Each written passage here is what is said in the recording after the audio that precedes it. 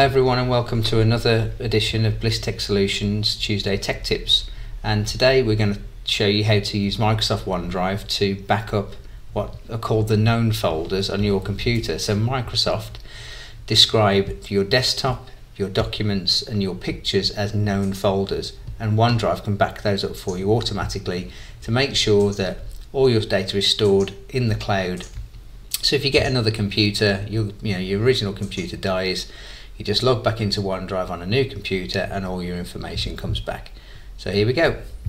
So you'll find OneDrive at the bottom right hand corner of your screen in what's known as the system tray, and if you click on the little arrow there, we'll see our OneDrive icon. You see it's a blue icon, and a blue OneDrive icon means it's a business OneDrive account. If you have a white OneDrive icon, that means it's a personal account. And they do the same things, except with a personal account you can't get any additional features, business related features such as a backup on your OneDrive, which we would recommend if you are a business. Okay, so we're going to sign in to our OneDrive, so we click on the icon and then select sign in.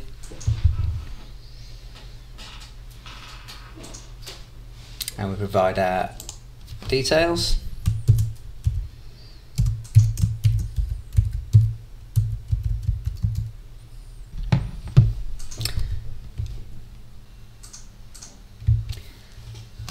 And then Microsoft 365 will sign you into OneDrive, and we can see down here now we've got a little OneDrive icon with the icon on it showing that we're syncing.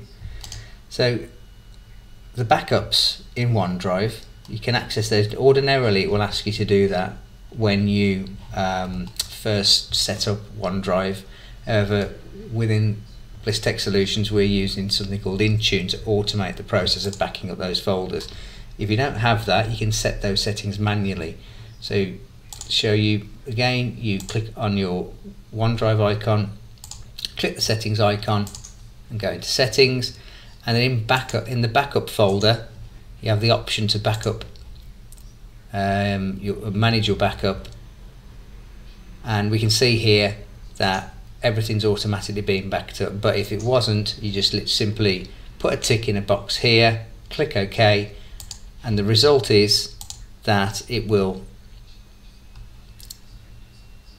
add your desktop, documents and pictures folder to your OneDrive and basically redirect those folders in Windows to OneDrive.